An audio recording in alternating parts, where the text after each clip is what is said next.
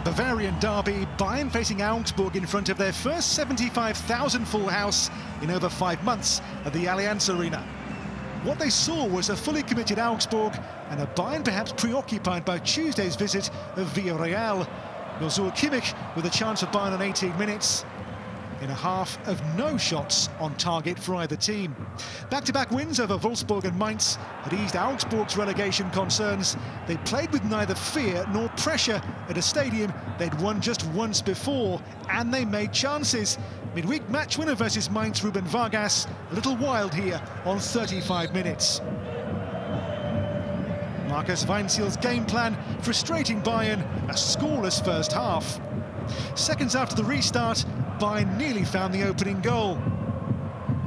From Benjamin Pavard's superb cross, the ball met by Robert Lewandowski, foiled by flying fellow Pole Rafał Gikiewicz, a super save in the Augsburg goal.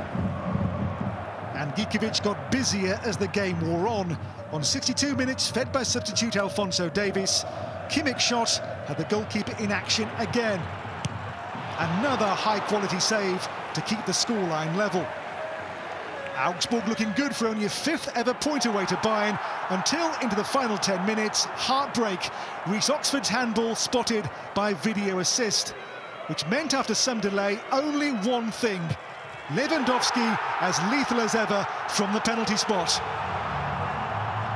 It would take the hardest of hearts not to feel for Augsburg, who were nearly 2-0 down on 85 minutes.